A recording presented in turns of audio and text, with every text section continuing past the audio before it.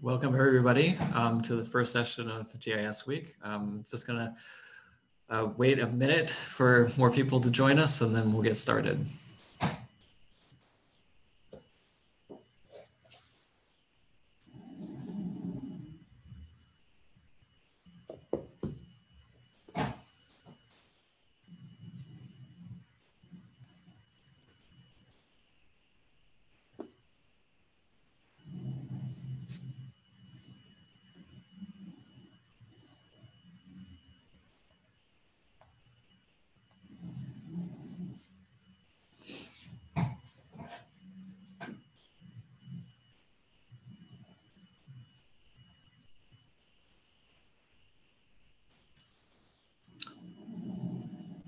Okay, why don't we get started? Welcome to the Johns Hopkins University Virtual GIS Week. We have an amazing 3 days of sessions lined up, 2 sessions per day, including our keynote with Esther Garrity, the Chief Medical Officer and Health Solutions Director at Esri, which is tomorrow at 12 Eastern. You are currently in our first session on food systems dashboards. My name is Jamie Harding, and I'm a GIS specialist at the Johns Hopkins Center for a Livable Future, and I'll be moderating this session. I'd like to introduce our co-sponsors. GIS Week is sponsored by the Johns Hopkins Center for a Livable Future, an academic research center focused on the intersection of public health, the environment, and the food system, and the Johns Hopkins Spatial Science for Public Health Center, an academic research center focused on the development and application of spatial analytics, GIS, and spatial statistics for public health research. Before I introduce each panelist, I'd like to go over a few housekeeping notes. First, we will be recording this webinar and we'll make it available after our sessions are complete. And second, please post questions for the speakers in the Q&A box. We will have time for 1 question for each speaker after their presentation, and then we'll have an open question and answer period at the end of the webinar. Now for our panelists. Jessica Fanzo is the Bloomberg Distinguished Professor of Global Food Policy and Ethics at the Berman Institute of Bioethics at the Bloomberg School of Public Health, the School of Advanced International Studies at Johns Hopkins University. She also serves as the director of Hopkins's Global Food Policy and Ethics Program and as director of Food and Nutrition Security at Hopkins's Alliance for a Healthier World. She is the editor-in-chief for the Global Food Security Journal and leads on the development in collaboration with GAIN of the Food Systems Dashboard. From 2017 to 2019, Jessica served as the co-chair of the Global Nutrition Report, the UN high-level panel of experts on food systems and nutrition, and the Eat Lancet Commission. Rebecca McLaren is the associate faculty and a research scientist at the Johns Hopkins University Berman Institute of Bioethics in the Global Food Ethics and Policy Program, with a past experience in both medicine and farming. Her interest now is on understanding health, nutrition, food systems, and the complicated relationships between them, as well as how we can create food systems that are sustainable and nutrition sensitive. Jayson Lusk is the distinguished professor and head of the Agricultural Economics Department at Purdue University. He serves on the executive committee of the USDA National Agricultural Research, Extension, Education, and Economics Advisory Board. Jayson is a food and agricultural economist who studies what we eat and why we eat it. He has been interviewed and published editorials in outlets such as the New York Times, Wall Street Journal, USA Today, and the Washington Post, has appeared on numerous network and national cable television shows, has published in peer-reviewed journals, and has authored 5 books. He is a fellow and past president of the Agricultural and Applied Economics Association. Pahini Lampart is the city stat analyst for Baltimore City Mayor's Office of Performance and Innovation. During the pandemic, she's been tasked with monitoring and supporting food distribution. In response to this challenge, she created an internal dashboard designed to be used by high-level decision makers to understand the scope and status of food distribution by city agencies on a daily basis. She also developed a Find Nearby app used by Baltimore residents to find locations distributing meals and grocery boxes near them. She feels privileged to serve the citizens of Baltimore City during this crisis and is here to share the story of the challenging yet effective city food response managed using GIS maps and apps. And I will stop sharing my screen and turn things over to our first speakers. Jess and Rebecca, would you like to share your screen and take over? Great. Thanks so much, Jamie, and to the Center for Livable Future for inviting us to be a part of this panel. So we're going to present, Rebecca and I will present a food systems dashboard. So the food systems dashboard was launched in June of this year, June 1st. It was a labor of love between multiple institutions, including Johns Hopkins University, which the Center for Livable Future was part of this creation of the dashboard. Global Alliance for Improved Nutrition, some other universities, including Michigan State and University of Michigan, and the UN agency FAO. So this is our organizing framework of how we established our dashboard. I know this is quite a busy figure, but it's an articulation of the components of food systems. So on the left, you have food supply chains. So the way food is produced, it moves through a system, it's packaged, it's manipulated, and it hits markets. You then enter what many of us in the nutrition space call the food environments. This is where consumers engage with the food system and make choices about what to buy. Those food environments have many attributes that influence decision-making of what to buy or to order. And of course, consumers are part of the food system. They bring with them their own sets of factors that influence their decision-making on choices around diets. And along the top are drivers of food system change, food system transformation in both positive and negative directions. And these, of course, all these components influence outcomes of food systems, including nutrition and health outcomes, diet outcomes, environment, economics, and sociocultural outcomes. So when we established the dashboard, we wanted to organize ourselves to try to find indicators that represented the totality of food systems across this framework. So I think I'm really not in the right spot. Sorry about that. Sorry, everybody. So why have it? Why have a food systems dashboard? Well, there's been really quite increased international attention on how food systems are shaped and their outcomes. But policymakers are often in the dark on how to manage their food systems. You know, food systems are complex. They have many elements, as I showed in that framework, many different interactions, many different actors working across food systems. So policymakers are often in the dark on how to manage those food systems and what direction their food systems are going towards for their citizens. So there's a real need for tools to contextualize food systems, to show linkages and feedback loops and trade-offs that take place when people make decisions about food system directionality. And we found that much of the data on food systems is across many different websites, many different databases, sometimes very hard to find, sometimes hard to navigate. And we found that it would be really useful to have a dashboard that pulls all that data together in one place that's easy to understand. One of the big drivers for us to create the dashboard was also that global malnutrition is a massive issue. It's universal. Some of the statistics around global nutrition are worsening, like obesity. We now have 2.1 billion people who are obese. Hunger is worsening, particularly the last 4 years, and COVID will not help. And we still have a significant burden of undernutrition in the world. 20% of children under the age of 5 are stunted. Still significant number of children acutely malnourished due to conflict, seasonal hungers.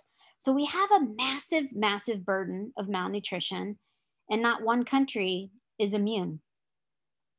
So what is the dashboard and what is it meant to do? Well, first of all, it describes national food systems. And that's what it does currently. So you can go to the dashboard and we'll show you a bit of how to use it. And it describes all the facets of different food systems around the world. You can potentially, this coming January, diagnose food systems. How are they doing to meet outcomes like diets and nutrition? Are they doing well? Are they not doing so well? What are they doing well on? What are they not doing well on? And then what actions can you take to improve food systems? And that's the decide. So we call it the 3 Ds: describe, diagnose, and decide.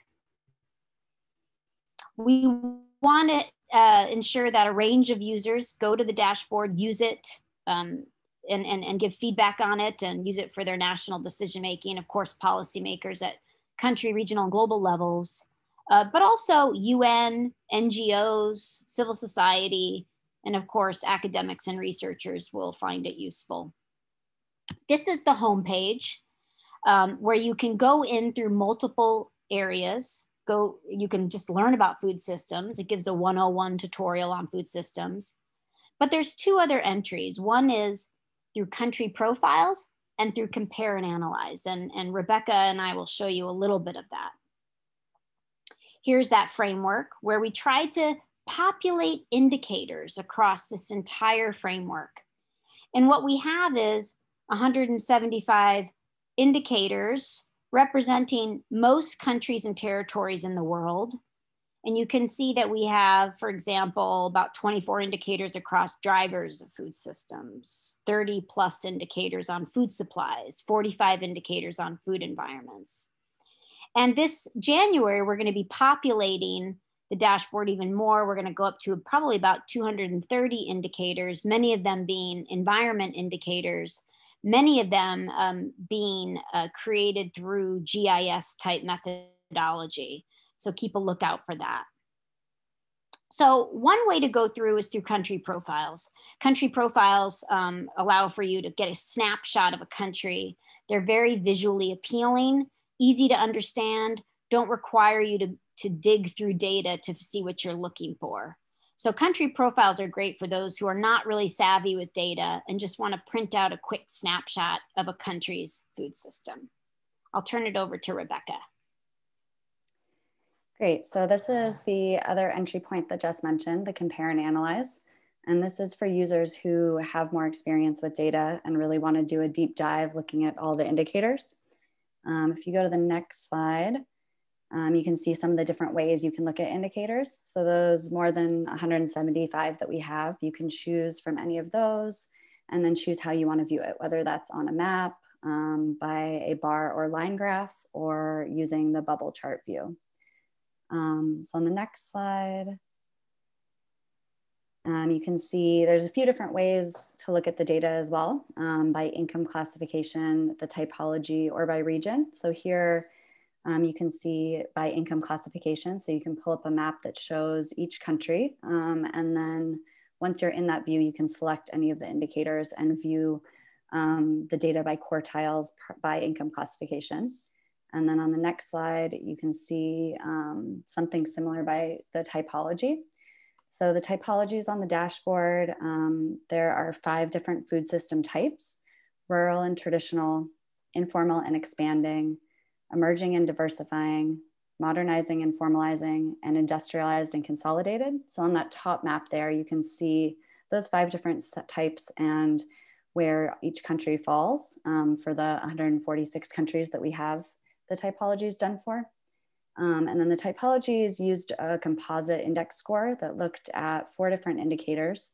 They looked at agricultural value added per worker, share of dietary energy from cereals, roots, and tubers, the number of supermarkets per 100,000 people, and then the percent of the population in urban areas. So then similar to the same way you could do for income classification, in the bottom map, you can look at any one of those 175 indicators and see the quartiles for the data by the food systems type. And then on the next slide, you can also look at regional averages for any of those indicators. Next slide. So here's just showing an example of something you can do with the bubble charts. So this is looking, using those food system types that I was just talking about, and looking at the bubble size is sales of ultra processed food.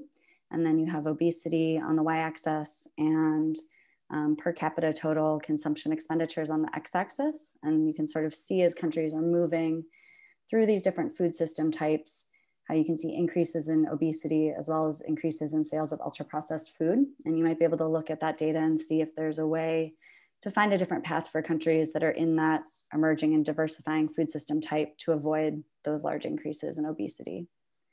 And on the next slide, the next two slides are showing outliers and how you can see, use the food system types to identify these. So in this case, looking at retail value of ultra processed food sales, and seeing within that industrialized and consolidated food system type, you can see Argentina and Spain have a lot lower ultra processed food sales. So that would be a positive outlier and what you might be able to learn from that. Then in the next slide, shows something similar, but with a negative outlier, looking in the informal and expanding food systems type and seeing countries that have higher than average of those ultra processed food sales. So the next slide is showing just from the dashboard, you can either download all of the data, which would just include all of those 175 indicators for all countries and all years that they're available. We are working on improving that interface so that you could choose which indicators you're interested in and which countries, and just make it a little bit easier to download in a more usable format, because right now you just get a really large file that has all of the data. So that's something we're hoping to do next year. You can also download all the metadata. So either when you're on the site, you can view the metadata, or you can download it in a big spreadsheet. And that includes things like the definitions for each indicator, their relevance, so how they relate to our food systems framework and why they're important within food systems, things like calculations, if it's a calculated indicator, and limitations. Next slide. So as just mentioned, some of the work that we're doing right now on diagnose and decide. So just a little bit more on the diagnose work. So we've chosen indicators within each area of the framework that Jess showed. And for those key indicators, we've been setting thresholds for those. Some are pre-existing, sort of globally agreed upon thresholds, and others are ones that the team is identifying themselves. And then based on where countries sit in those thresholds, being identified as either green, yellow, or red. And then for countries in the red, that would be potential challenges to highlight that might need to be addressed. And then the next slide gives a little bit more information about the decide work that Jess mentioned. So we've been working with Corinna Hawks and her team, who has been trying to identify a no regrets list of actions that have been distilled down from 12 reports, where they've looked at over 200 recommendations from those reports and identified around 40 of those. So we are working to pair those with our framework, so that based on challenges that are identified in the diagnose work, that could then be linked with potential actions that countries could take from this no regrets work. And then the next slide just talks a little bit more about, Jess mentioned we were trying to add a lot more data. So we're continually just updating data for the indicators that exist, and then always also looking for new indicators to add. So in early 2021, we're hoping to add a lot more indicators, as Jess mentioned, that will cover, really give more depth in the environment and sustainability side of the dashboard. And some of that will include some geospatial data, including some data on farm size and land use, and also on climate from NASA and another group that Mario Herrero has been leading. Then other data on sort of local burden disease, costs of diet, other indicators that have either been suggested to us or we've identified. So we're always looking for indicator suggestions. If people see things that they think could be good additions, to get in touch with us about those. Some other work that's coming up is country engagement. So always trying to make sure that the dashboard is useful to folks and that people know about it as well. So we just had the first part of a workshop in Senegal remotely, but planning to do more remote and hopefully in the coming year in-person events as well, and have another workshop planned in Ethiopia. and then are also planning to create subnational dashboards that we would hope that countries would be able to take ownership of and really shape to their own uses. And that would also include subnational data as well. So really, right now it's all national data on the dashboard, but we're hoping to expand that a lot in the coming year. So that's a brief overview of the dashboard and what's there now and what we hope will be there in the near future. And yeah, happy to take questions and always interested in feedback from folks who are able to visit the dashboard and get in touch with us. Thank you, Jess and Rebecca, so much. That was a wonderful presentation. Just wanted to do a quick question before we transition over to Jayson. Someone asked, how did you determine what is considered a supermarket? And I thought that was a great question, considering you're dealing with countries around the world and not every supermarket, like we consider in the United States, may look the same in different countries. So when you're putting together data sets, how did you consider what to use and what not to use? Rebecca, do you want to answer that? I don't remember how we got the data from Euromonitor, and I don't remember how they classified. If you know, Rebecca. I'd have to double check, but yeah, we used Euromonitor's classification for that. So that would be something that there is some of that information in the metadata on that indicator, and then also we could get more information from Euromonitor if needed. Perfect. Thank you both again. And at this point, I'd like to turn things over to Jayson. If you'd like to share your screen and begin your presentation. Very good. Well, good afternoon, everybody. It's a pleasure to get to talk about some of our research that we've turned into a dashboard in response to some of the issues surrounding COVID.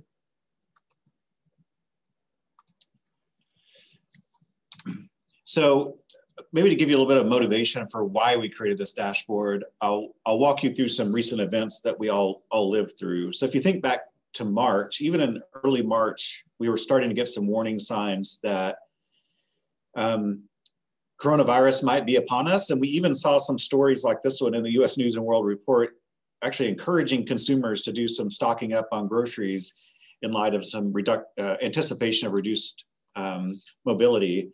And then sure enough, mid to late March, we all remember probably the shutdowns that occurred. And there were two really big demand shocks on our food system. One was a near destruction of demand for food away from home, restaurants, cafeterias, so forth. And then at the same time, a big spike in demand for food through supermarkets, through grocery stores. And we all lived through those moments, but I think you can remember the empty shelves that we saw probably for the first time, at least in my lifetime. And it really was, I think, a little scary for a lot of folks. You know, another factor that came along a little bit later in late April to mid-March was a different kind of shock. This was a supply side shock to the meat sector. Here's the front page of the USA Today. It's not often I get quoted on the front page of the largest circulating paper, so I thought I'd put my quote up there. But at one point, we were running about 40% below processing capacity in beef and pork sectors relative to the same period last year, because plants were shutting down. Either workers weren't showing up, or they had to shut down because large number of workers in those plants had contracted COVID. So, you know, these combination of events, I think, were raising lots of questions among the general public. And at a large agricultural university like Purdue, we were getting lots and lots of questions about what's happening. And I'd say the number one big question that we were asked was, are we going to have enough food to eat? And my intuitive response was yes. Agriculture is a seasonal business. Most of our main commodity crops have already been harvested. They're in storage. But you know, that was a gut feeling. We wanted a way to articulate that and a way to update it in real time in response to the developing COVID situation. And the real risks came about, you know, really because of potential spread of COVID within the workforce. So we were most vulnerable in my assessment where we had the most workers. And that's one of the reasons we saw meatpacking so adversely affected. By the way, this is just data that bears out those same shocks that I mentioned that we lived through. Speaking of dashboards, this is a great dashboard, by the way, trackthroughrecovery.com, Raj Chetty at Harvard and some others. This is consumer spending tracked through credit cards and debit cards. You can see the big spike in grocery spending, the near, fall off, almost 60, 70% fall off in spending on hotels and restaurants. Even today, we're still spending more at groceries and far less at restaurants. So we're not through this thing yet. Okay, so here was sort of my thinking in the developing of this dashboard. And this is a project, by the way, with Microsoft. We have a regular working group, Microsoft supporting some research, agricultural research that's going on campus. So when COVID hit, we just engaged in some conversations around what data can we provide to help provide insights as to what's happening and where the vulnerabilities may be. And so the first thing, as I mentioned, agriculture is seasonal, and it's also location specific. So I've just shown you some examples here of different agricultural commodities. We know where different products are grown. So beef cattle are all over the United States. Corn, more centralized here in the upper Midwest where I live. Broilers, Southeast United States, and you can pick even particular commodities like potatoes, which are more geographically concentrated. And the thought here is if something happens, if a large number of people became sick, if it's cows, if it's a county out here, well, it's maybe not very vulnerable because there's lots of other counties in the United States where cattle are produced. But maybe potatoes, you can start to see, well, we're maybe a little more vulnerable if you happen to get an outbreak in a particular set of counties, say in Idaho, or over here in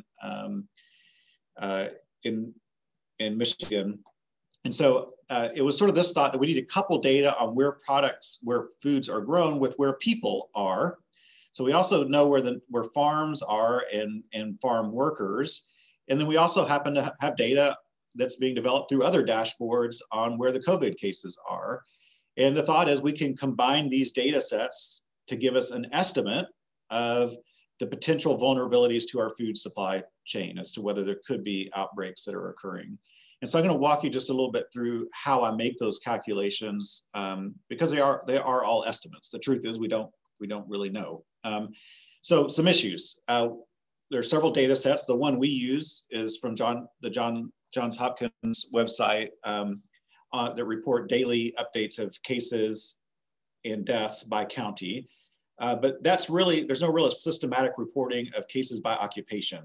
So we don't know the number of farm workers or farmers per se that have come down with COVID. So that's a challenge. So it's something we're going to need to estimate. Also, there also isn't great data on numbers of agricultural workers. Every data set that exists has some problems. So we're going to make some compromises and choose the best one for our purposes. It has good county level data because, as I mentioned, geographic location tends to matter a lot. Moreover, it's not like we know which workers are allocated to which kinds of crops or livestock. In fact, in a lot of cases here in Indiana, where I live, farmers are doing multiple things. They may have hogs, corn and soybeans all on the same farm. So it's really hard to allocate labor. And then, as I mentioned, agriculture is seasonal. That's for now just something I'm going to ignore and say that the real risks depend on when these cases happen. And for now, that's just something that's not in our dashboard. But I'm going to show you our current dashboard and then some changes we intend to make here in the near future. So how do we calculate the potential number of agricultural workers that have come down with COVID? Well, we know the number of cases. Jay's a county here. We know the total number of cases in a county from other data sets. We know the number of agricultural workers. K is a type of worker. And for now, I'm just going to aggregate them all together. But we know the number of workers. And then, of course, we know the population. So if we're willing to make an assumption that that people in a county, come down with COVID at the same rate or proportional to their rate of ag workers to the population in that county, that gives us an expected number of agricultural workers that have COVID in a county. So again, we don't know for sure. It's an estimate, but it's I think all things considered the best estimate we have. The one thing I will point out is this is not the same calculation as if you just summed up all the agricultural workers in the country, divided by the total population of the country and multiplied it by all cases. So that's a different calculation. That's evaluating something at the totals rather than taking a total of a bunch of individual counties. So the other thing I'll say is we wanted to, again, our original purpose here was to try to calculate potential risk to agricultural output. So we have to make an estimate of how much agricultural output we're using. So the Census of Agriculture gives us county level data on different commodities output, whether it's beef, corn, cattle, wheat, edible beans, what have you. We have that data by county. We know the number of agricultural workers in that county, as already mentioned before. So that ratio tells us labor productivity. How much output do we get per worker? And we know how many workers are affected, so we can multiply those things to get an estimate of the amount of lost productivity potentially at play. So that's what this dashboard reports. So there's the link down at the bottom of the screen. If you want it, feel free to email me about it. But this screenshot, essentially shows you at the state levels, the number of agricultural workers that have COVID cases to date, cumulative to date. And then you can click on the top to click on different agricultural products to see our estimate of the share of that total production that we're estimating to potentially be at risk because of COVID. So I took the screenshot a while back. So back when I took it, you can see there, we were estimating about 48,000 agricultural workers that have COVID. Now, here's a new screenshot that I took just yesterday. So you can see it's about 200,000 now that we're estimating today, and every state is kind of red. The other thing I'll point out is even today, and this is an overestimate for reasons I won't, for time's sake, won't explain, but I think this tab is on edible beans. We're estimating that total risk of production is about 2 to 3%. So very small, and there's good reasons to think that's an overestimate, because we're saying if somebody came down with COVID, they aren't productive for the entire year, which is not probably true. But even still, I think one conclusion from this is that the risks to agricultural production haven't been severe in terms of just quantity of food supplied. Doesn't mean that it's not consequential, but at least it helps us focus our attention on where the risks are, and they're probably more in processing. That I mentioned the meat packing sector earlier. If you want to, on the same tool, you can drill into any individual state. So here's Indiana, and see how different counties are faring, and you get county level data that's over here. So this is kind of interesting. In fact, when the meat packing plants were going down, even though we're only measuring farm workers. We're not measuring, food processing, meat packing workers, but even still, Indiana has 2 big pork packing plants. One's about here, one's about here. And during that time, you could actually see those counties were highlighted as kind of hotspot cases for agricultural workers, which makes sense. Those are relatively rural counties to begin with. And so there's, but it was kind of maybe some confirmation to see that we were showing, these spots were showing up in our maps at the same time they were sort of hitting the news. Okay, so that was kind of version 1.0. And we're in the process of trying to update this tool in a number of ways. I've got a working paper that's out now. So one of the things I've learned through this process is that the media mainly has been way more interested not in our risk to agricultural production, but our estimate of the number of workers that are affected. And so what I've done as a consequence is go back and try to separate out different kinds of workers. And in the Census of Agriculture, they separate workers as follows. There's producers. This is probably what you think about when you think about the word farmer.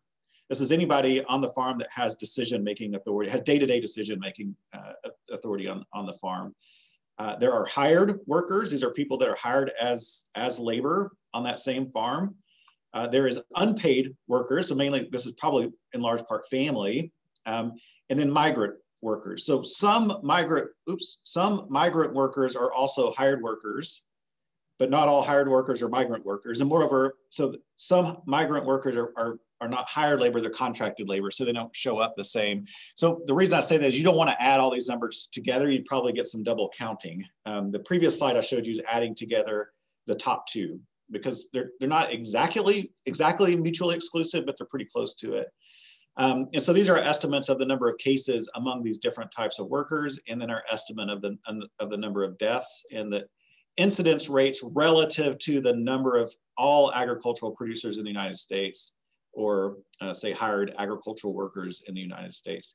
And if you're wondering, like, are these numbers large or small? Well, here's on that same day, November 5th, when I ran these numbers, the overall general population had an incidence rate of cases of about 2.94. So a little higher in the agricultural community than in the general population. I can take these numbers. We have some national accounts on relating different input uses to total agricultural output uses. here I'm trying to make an adjustment for the fact that if you're just sick, you know, you're probably losing 2 to 3 weeks of productivity, not an entire year's worth, unless you're over here in the death category. So doing all that, I'm saying, you know, up to this date of November 5th, there's maybe been a 0.02% reduction in our annual agricultural labor supply. So that's pretty small, but when you multiply that times the value of the agricultural sector and the value that's potentially lost from that, to date, the estimate is it's probably about $98 million in potential agricultural output loss from this reduction in labor supply from COVID. You know, this is some of the newer work we're doing where we're trying to estimate trends over time in cases. And I'll just point out a couple of kind of interesting things here. One is that when this black line is the total population, when cases were, you know, we had this big spike, these are the rolling 7-day average of new cases. In the total population here in April and May, there was kind of a decline in the number of new cases, but actually in the agricultural sector, our estimates are that was increasing. And this is probably mainly due to, you know, cases moving mainly from urban areas to more rural areas. So even though the trends look pretty, you know, like they're going together, that's not true, particularly in this time period. These correlations are negative. And in the more recent time period here, coming up on the last few weeks or months, the rate among our agricultural workers is a little higher. You can see that actually more. This is deaths. The rate of deaths that we're estimating among agricultural producers, you can see is increasing at a much faster rate than the overall population. This is speculative, but some of that could be due to the fact that, you know, these are hitting more in rural areas where maybe healthcare and healthcare facilities are less well equipped to deal with some of these problems. This is just a distribution of the migrant worker cases as of November 5th. Again, you can see where the majority of those are, mainly California, Washington, Oregon, and some here in Florida. That also overlays pretty well with just where migrant workers are in particular, although there's a fair number in Texas, which at this date aren't living in counties where we've seen a lot of COVID cases to date. One thing you may be interested in, people kind of ask, are agricultural workers more vulnerable to COVID? Well, we don't really know that for sure, but we can kind of ask a slightly different question, which is related to that, which is, you know, in counties, are counties that have a lot of agricultural workers, do they tend to have a higher or lower incident rate than counties that don't have a lot of agricultural workers? So I have those 4 types of workers that I showed you earlier, but the 2 that seem to have the highest relationship are the hired workers and the migrant workers. And, you know, our estimate is that a 1% increase in the number of hired agricultural workers in a county is associated with about a 0.064% increase in the COVID-19 incidence rates in that county. You can see the death rates there too. So certainly not 1-to-1, but it also is the case, these are statistically significant, that if you're in a county that with more migrant workers or more hired workers, the incidence rate in that county is going to tend to be a little bit higher. So it does seem to suggest that maybe incidence of COVID is higher in those communities where there's more agricultural workers. So what's ahead? As I said, the tool today is still just as I showed you on the dashboard, but we want to update those with some of these different types of workers, and maybe with a little finer focus on workers, which could, just mainly because that's where a lot of the interest has been. I think the real risk to our food supply, as I mentioned earlier, has not really been on the farm side, but in the processing side, particularly those areas where there's a lot of labor density. And so we're working on a new dashboard that's focused on that processing sector that updates in real time. And there's some good USDA data and others that gets released on a daily basis that we can bring to bear on that. And then also, I think we saw a nice dashboard right before this focused on the food environment, but I want something that updates in real time or something close to real time. One problem with a lot of our food retail price data, say like the data that goes into the CPI, the Consumer Price Index, that's released by the Bureau of Labor Statistics. It only comes out every month and it's delayed by about a month. So it's still useful, but it's not super timely. But there are some information that comes out on a more daily basis, and that's something we're going to be working on over the next year or so. So with that, I'll stop and certainly happy to answer some questions. Thank you so much, Jayson. That was really wonderful. I just wanted to share one of the questions that's in the Q&A window here. And someone wanted to know if you could mention again the primary data sources for the dashboard that you created. So the number of cases comes from the Johns Hopkins University website. They've got a GitHub website, updates daily with county level cases. So I should say all the cases we're tracking are county level cases. There's a lot of cases, not a lot, but there are cases that are unassigned to a county and we just don't use those in this calculation. All the ag data at the moment is coming from the US Census of Agriculture. The last time that was done is in 2017. Why that data source? The reason is because it's the most complete in terms of county level data. In terms of ag production, it's pretty good. You don't get a lot of changes from year to year in terms of the volume of production on a county level basis. And the ag worker data also comes from that same 2017 Census of Agriculture. The only other data that comes in is population. That's the Census Bureau. Excellent, thank you. We've now learned about a dashboard that covered the world. We've learned about one that covered the nation, and we're going to move to one that is more on the local level. Pahini, if you'd like to start your presentation, that'd be really wonderful.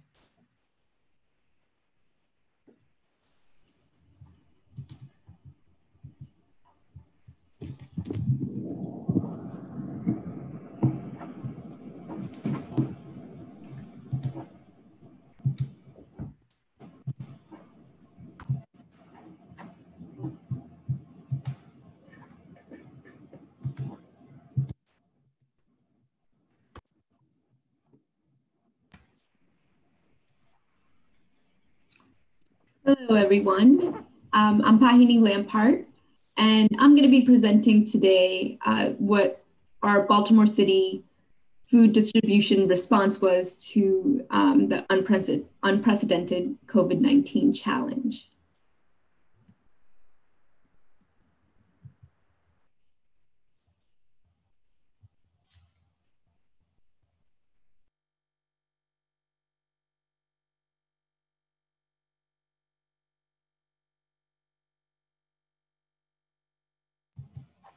My apologies. So in the beginning, what came to our desk, I'm a part of CityStat, and our mission is to use data to assist city agencies to respond to challenges. What came to our desk was that there was going to be a cross-agency collaboration in response to what was occurring in Baltimore City. Department of Planning accurately forecasted that food insecurity in our city would jump from 1 in 4 to 1 in 3 by June. Unfortunately, that prediction came to fruition. This was the first time the city was going to be mobilizing food resources in this manner. There was no blueprint, so we were going in knowing that there were going to be a lot of challenges along the way. Collaboration and coordination among agencies that traditionally operate independently was going to be another challenge. And this was something that everyone knew up front and came to the table knowing that there was a lot of work ahead of us.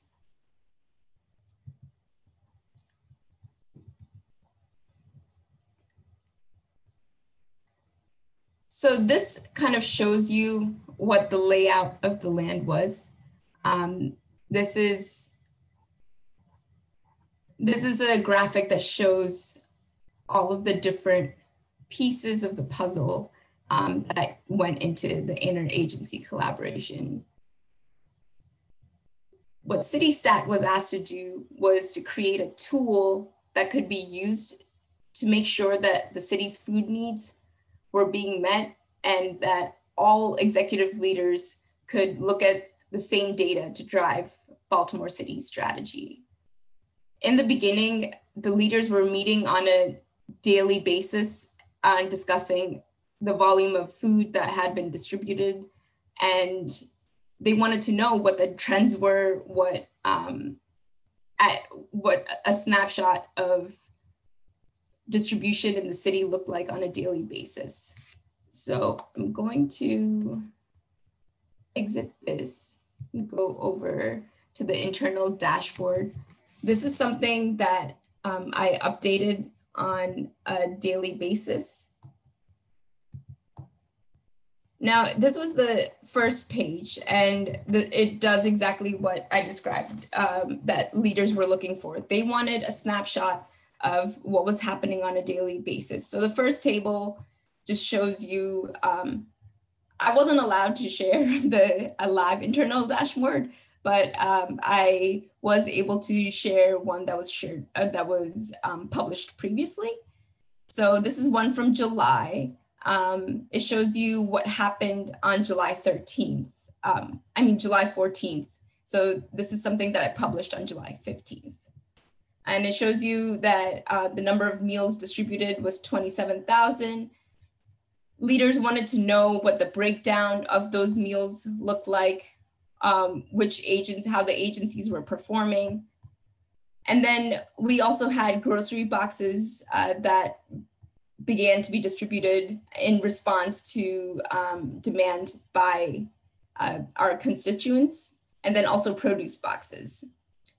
And this table below right here shows you the meals that were served in March 16, which is when the shutdown went into effect.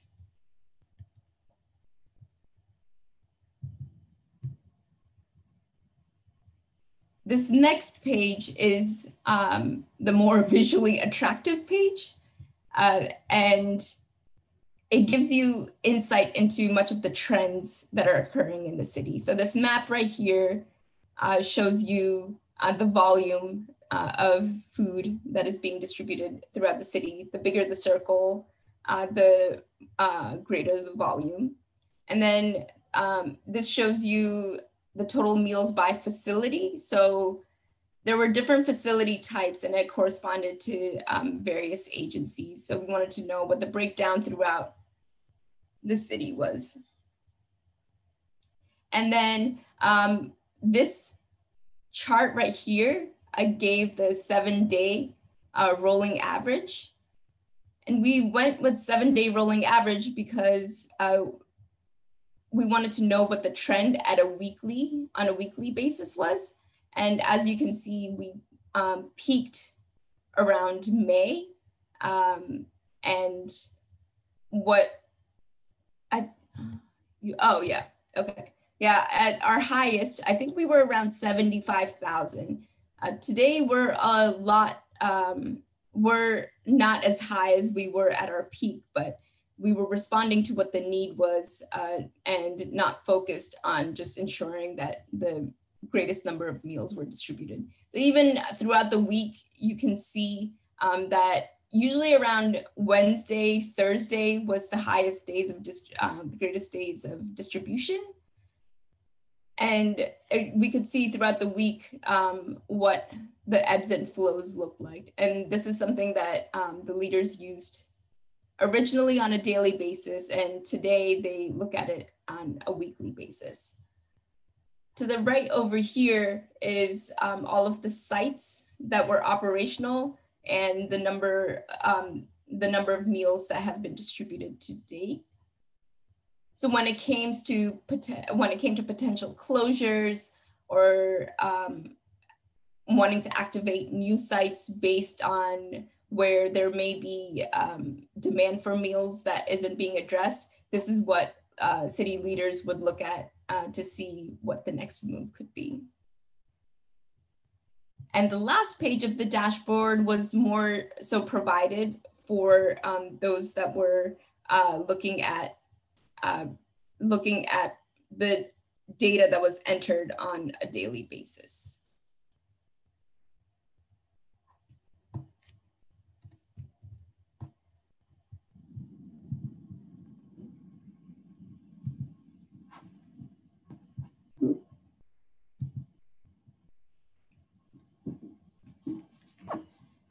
This chart right here is the most up-to-date distribution chart for meals being distributed. Not chart, this map right here, excuse me. meals being distributed in the city currently. As you can see that there's a lot of sites, 66 distributing produce boxes. We have sites distributing grocery boxes. And most recently we added a mixed box, which is a mix of produce, dairy, and meat. There's also youth grab and go meals being served at 111 sites. There's older adult meals. Now these are all managed by various agencies, and it's just codified to help the citizens see where these meals are being distributed. Okay. So this is what it kind of took to activate all of this. Our first step was to use Esri apps to build out surveys for agencies to submit their locations and also the meals that were being distributed. So all of the locations that had been submitted was imported into a live map. And we used the Live Nearby app to build out a tool that citizens could use to, even on their phones, to be able to see what was the closest meal site by them. I have that pulled up and I can show you what that looks like here. When you went into the Find Nearby app, you would see where all of the meals were being distributed. And over here, you could put in any address. I'm going to put in mine just to show, but it would tell you what the closest meal sites by me were. So these were food pantry sites. This we got directly from Maryland Food Bank. They gave us a layer of their food pantry sites that I added in. And then these are all the Baltimore City food distribution locations. So these are all the sites that the city activated in response. And then these are the grassroots organizations. The Department of Planning started collecting data on how the community organizations were operating, and they built their own layer and shared it with me. And I also imported that into the live map.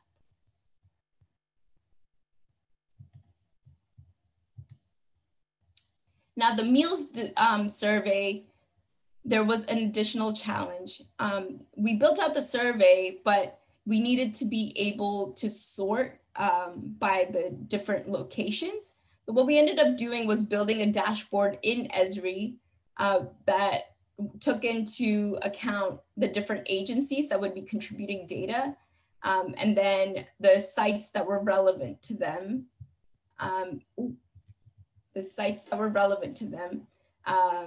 And then they could fill in their meals information. Now we took the backend meals data and we took the locations data and imported it into the dashboard that I showed you earlier. And that's what the city leaders were using on a daily basis for their internal assessment of how things were going in Baltimore City. Now this next slide shows you what we ended up having to do for the fall. Now we were moving from the summer meals program that we activated in response to the shutdown. The schools were shut down, everything was shut down. So we geared up to activate as many sites as possible. But moving into the fall, we knew that schools might be reopening. We hadn't been sure. So we asked schools, what are the sites that you can activate if the schools are still shut down? And they gave us a list of 83 sites. And Rec and Park said there are nine locations if the schools are shut down that we're planning on activating to provide meals in the evening time from 4 to 6. So this is what we started with for the fall sites. But then we actually collaborated with Esri and asked them, what are some layers you may have that we can use to assess what sites or where we can ensure that sites need to be active. And what they came back with was, why don't you use CDC Social Vulnerability Index? And if you have data for areas where there might be greater immigrant populations, that's something you can use as well. So I partnered with MEMA and we looked at the SNAP data that we had, original SNAP data that we had to create layers. And I created a 1/4 mile buffer and a 1/2 mile buffer. And the city decided that our goal would be to ensure that at least within a 1/2 mile, but closer to a 1/4 mile, we would have sites available, especially for our vulnerable populations. And that was our goal. This doesn't have all of the locations in here. This is just a snapshot of what we started with. But what I showed you in the live map is what the result was. Some of the lessons learned from this whole process. The first one, it was the more time you take to plan to address the city's needs, the smoother and more effective the execution. As with anything else, the more time you take to think about all of the things that could go wrong. I mean, as far as the logistics goes, there's transportation, there's food supply, the list is endless. So to think through each of the pieces, it takes time, and you really have to sit on it a bit to not have to then go back and address things as issues come up. Number 2, competition has a role, but should always be the lowest priority when it comes to collaboration, especially when it comes to citywide strategy.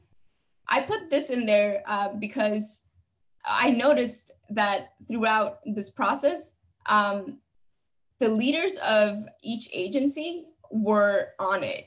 I have to say most of the agency's leaders were women, and I can't tell you how inspiring it was that each of them came to the table every day and now every week saying, okay, how are we going to make sure that no one in the city goes hungry? And everyone had developed their own strategy, quite compelling. And it was very heartening to see. It inspired me as I was working on it. But I do think that if we had focused on collaboration over each agency taking their own strategy and running with it, we could have created a more comprehensive approach from the beginning. Number 3, always keep the big picture in mind and the mission at the forefront.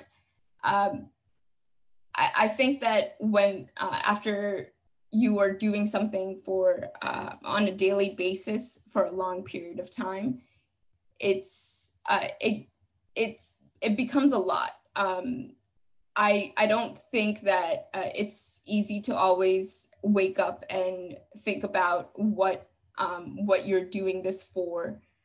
So every time we started a discussion, we would always talk about what the purpose of this food distribution was. And lastly, the only control you can exercise in these times is control over yourself. And you have to really think about the energy that you bring to the table. I can't stress this enough that in these times, I think everyone feels drained. So when I went into each of these discussions, I really wanted to bring my best self, and I always wanted to focus on filling the cups of everyone that I interacted with. And I stress this because data entry is not something that most of these agencies did on a daily basis. And when they volunteered to do so, it was in the beginning, it was very difficult to make sure all data was provided by 9 a.m. So what I started doing is really building relationships with each of the data providers. And I think not to toot my own horn, but in addition to data and analysis, I think one of my gifts is the ability to build relationships. And in each of these conversations, what I really wanted to bring to the table and what I wanted to express is that we have the power to change the narrative of Baltimore City. And I think that we did so successfully. And I really think that this could be a roadmap that could be used by other cities moving forward, because unfortunately, I don't think that this is the last of a potentially scary situation where food access and food needs will be an issue. Jamie? Thank you so much, Pahini. I really appreciated those lessons learned at the end and your perspective on what it's been like working in Baltimore City, the food distribution efforts there for the past, how many months are we in there now? 6, 7, 8 months now. And one of the questions I wanted to ask you was, what was the update process like on a daily basis for you to collect that information from all your providers and put it into your dashboard so that people could look at the change on a day-to-day basis?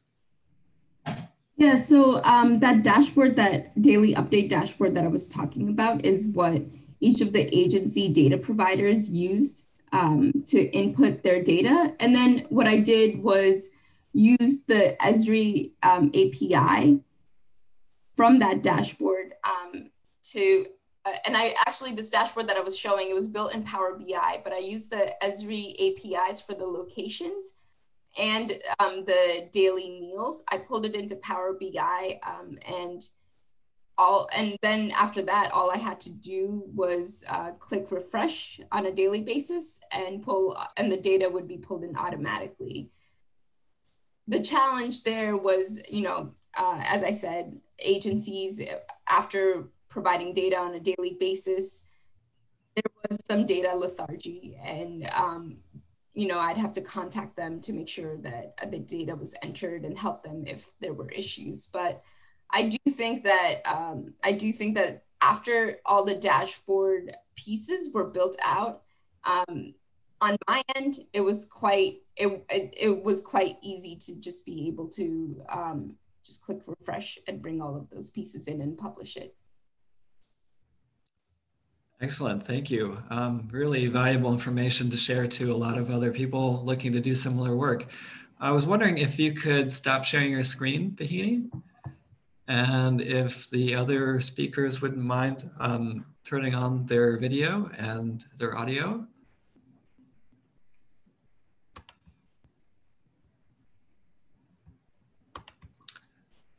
And I just wanted to give Jayson, Jess, and Rebecca an opportunity to share some of the lessons that they've learned through building their own dashboard, similar to what Pahini shared with us just a second ago.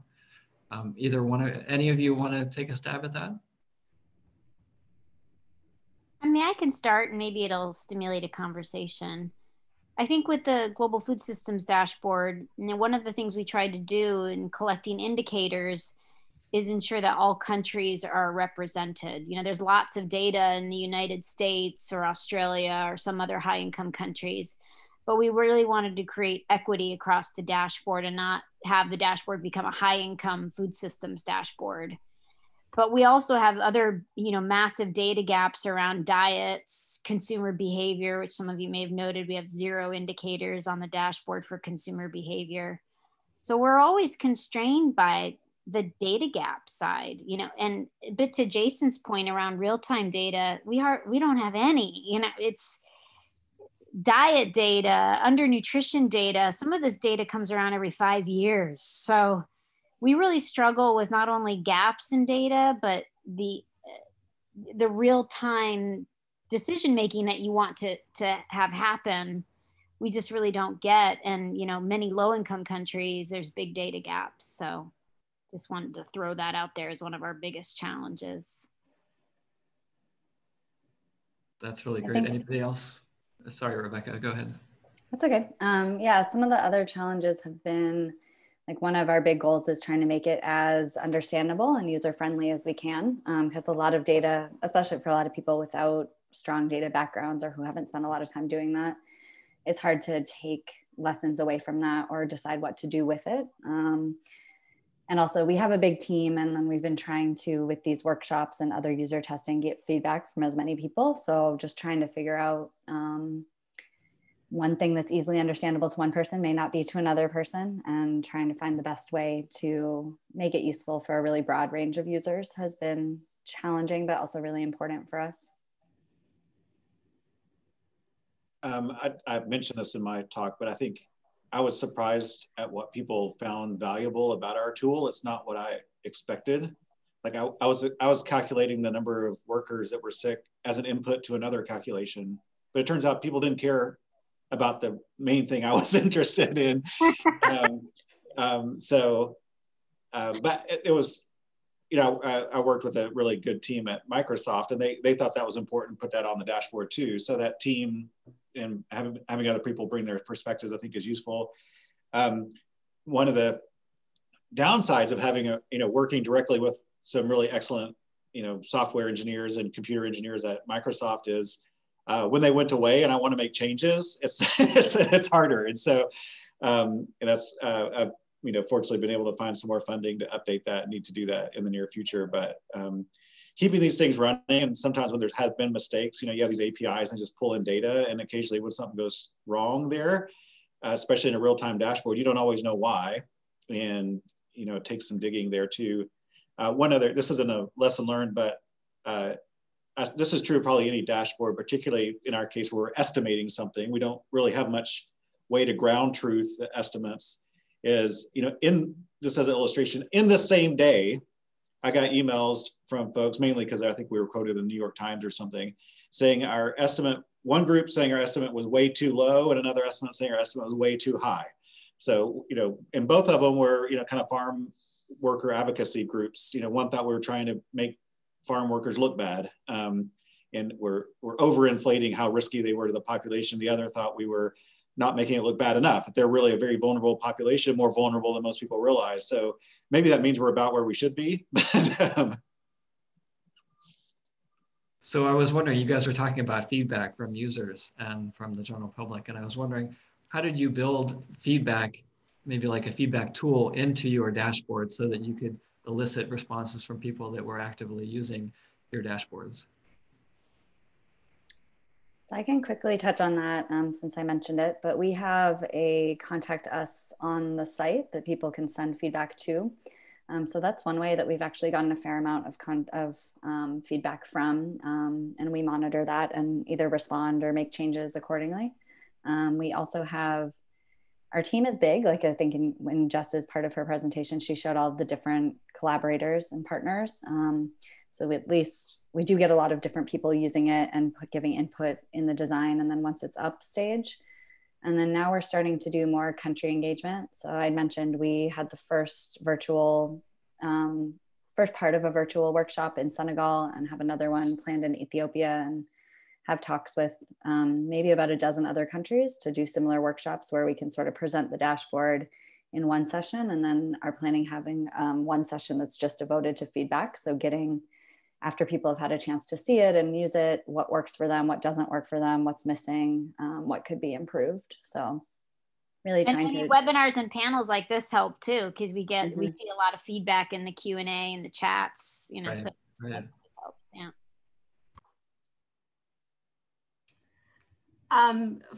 For me, my feedback came from the city leaders, and they were very forthcoming with what KPIs they wanted to be measured.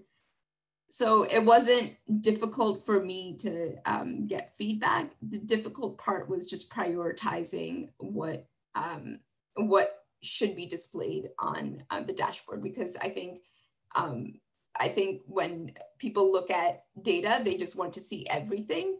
So just prioritizing and making sure that it's useful for everyone. you know, my email address, I think, is listed right below our dashboard. So I just get the emails.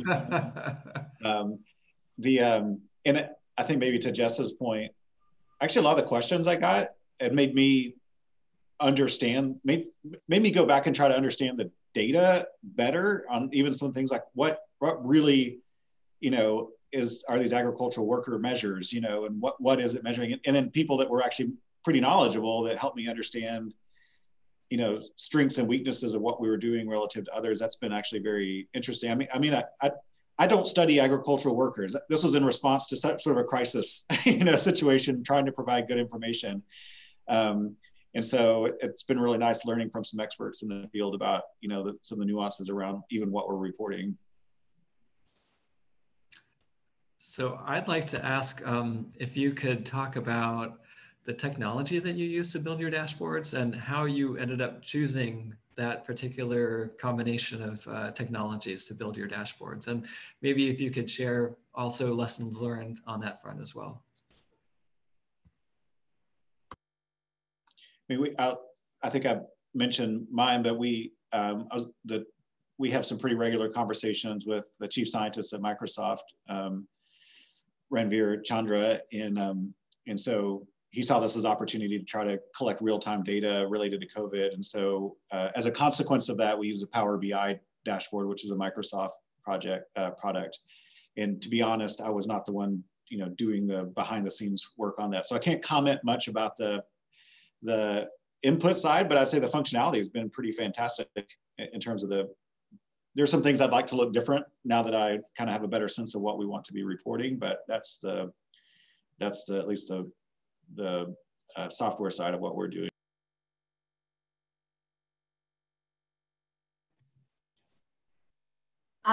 We also used Power BI. I mean, we're Baltimore City, it's free. And we like to use as much free things as we can before we start paying for things. So we use Power BI, and we had Esri licenses. However, to use Esri maps in Power BI, you need a pro license that is quite expensive, and I am just an analyst. So we ended up using Mapbox Visual to use to display the food volume.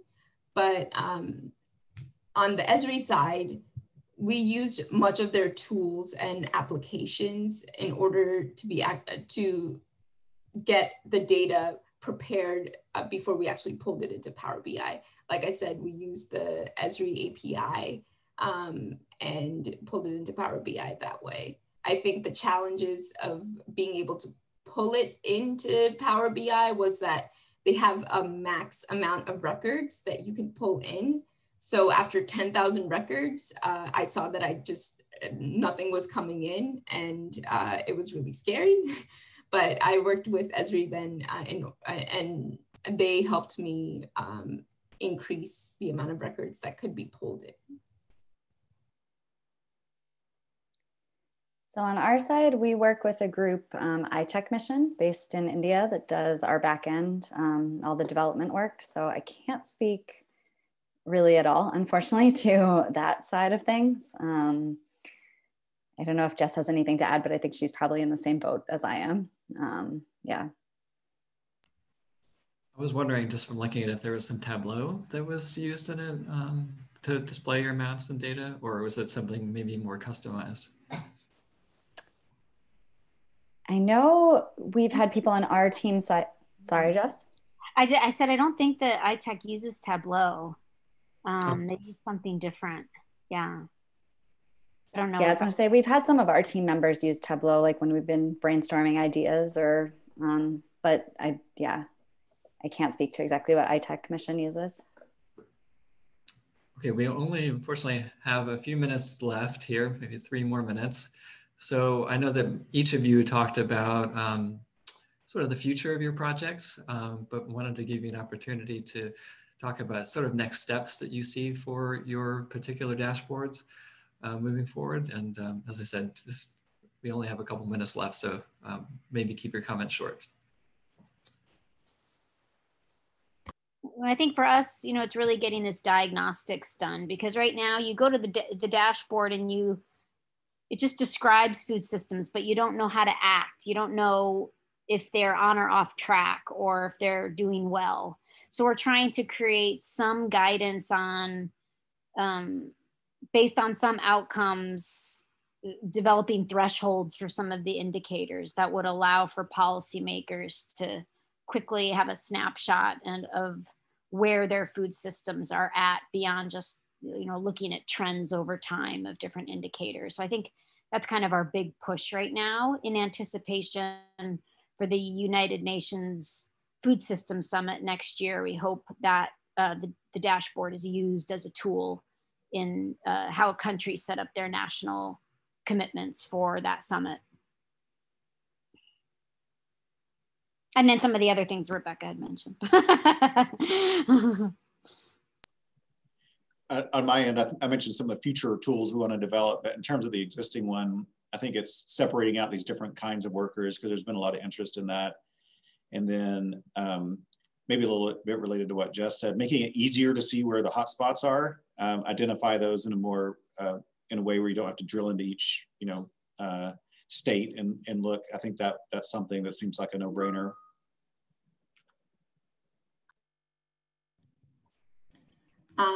Jayson, for you to get the hotspots, you can do heat maps in Power BI, and they're quite effective. Thank you. Yeah, see, it's good. You get to learn by even from your fellow panelists. So thank you, Pahini. Yeah, no problem. I have learned so much about Power BI. I did not use it this much and before this, and it was a great learning opportunity. For us, since this is an internal dashboard that was created in response to COVID, it's going to continue through the end of COVID. But I think I'm hoping the plan is that we will take all of the data that's generated and reflect on it to create a further long-term strategy, because food insecurity is not going anywhere. And it's an issue that Baltimore City has faced for a very long time. And I'm hoping this will give us what we need to figure out how we can strengthen the food systems in our city. Very good point. And it's a great place to end. I'm going to share my screen here and put up a final slide. Oops. There we go. I wanted to say thank you to each of our panelists. Wonderful presentations and a great question and answer period. Again, this recording will be available after all our sessions are complete on the event landing page.